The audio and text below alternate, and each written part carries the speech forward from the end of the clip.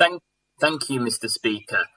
We all know that commissioning in social care is broken. The price paid for care is too low. The wages paid to carers are too small.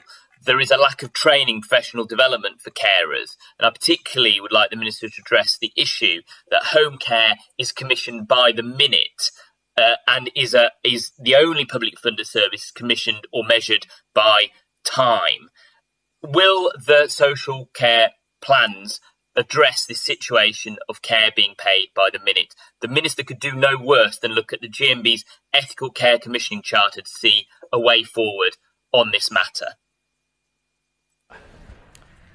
Yeah, there is some really interesting and important work that's been done on commissioning by outcomes and looking at the outcomes of care rather than commissioning that's so focused on the inputs, which leads to the situation sometimes that the Honourable Member describes.